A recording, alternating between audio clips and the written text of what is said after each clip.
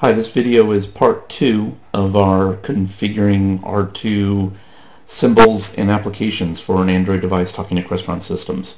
Part 1 we showed the configuration of the SIMPL Windows program, and here we're going to show you the configuration of the VTPro graphics file project that corresponds with the symbol that we configured in the SIMPL Windows program. Here I'm going to go ahead and add a new project. For the time being, we're going to use the Crestron Mobile Pro G or Crestron Mobile Pro projects. Again, R2 is fully compatible with Crestron Mobile Pro and Mobile Pro G, which are for iPhones and iPads. R2 obviously being for an Android device.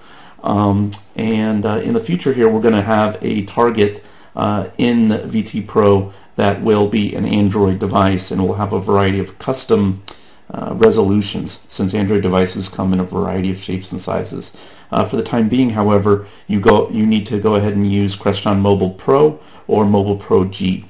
The difference being, Crestron Mobile Pro is for an iPhone, iPod Touch resolution.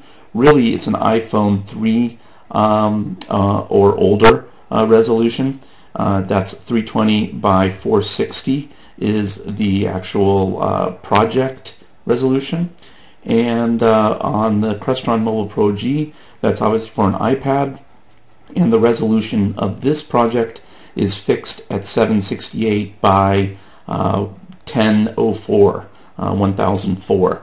Again, in the future we're going to have a dedicated target here that you can customize, but the cool thing about R2 is, even though your Android device might not be exactly one of these resolutions, the R2 client can actually automatically scale the graphics of the project and make it look pretty darn good, even though it's not exactly the resolution. This project is not exactly the resolution of your device. So let's go ahead and use Crestron Mobile Pro. Again, as we mentioned in part 1, something very important is that the name of your Android, or the name of your VTPro project, needs to be exactly the name, the project name, that you entered into the native symbol back in SIMPL Windows. We had called that Android 1, if you recall. I go ahead and I click Create, and everything from here is very straightforward, just like you would use VTPro for any other touch panel. Page 1, go ahead and always mark pages first.